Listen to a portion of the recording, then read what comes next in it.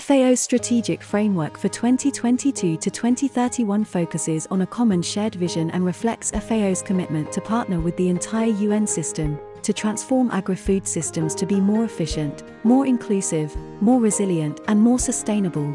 This will lead to better production, better nutrition, a better environment, and a better life, leaving no one behind, and will take us closer to achieving the world's sustainable development goals.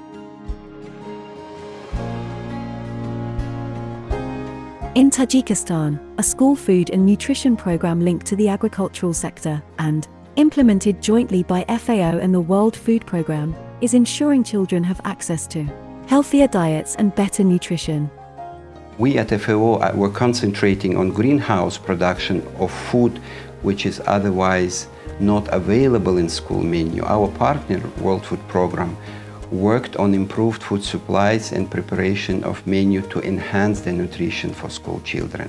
With the coordination and cooperation that happens between us and FAO, we managed to have 22 greenhouses where children and school started using those greenhouses in the school, planting vegetables, so they mix them in the food, and then they had much more variety. The total number who benefited from these greenhouses were approximately around 8,500 kids. در حیات خانوادگی ما برای پخت و پز خیلی وقت ما رو صرف می‌نماید. کودکان من برای خوراک نصف روزی تنقیسی نمی‌کشند.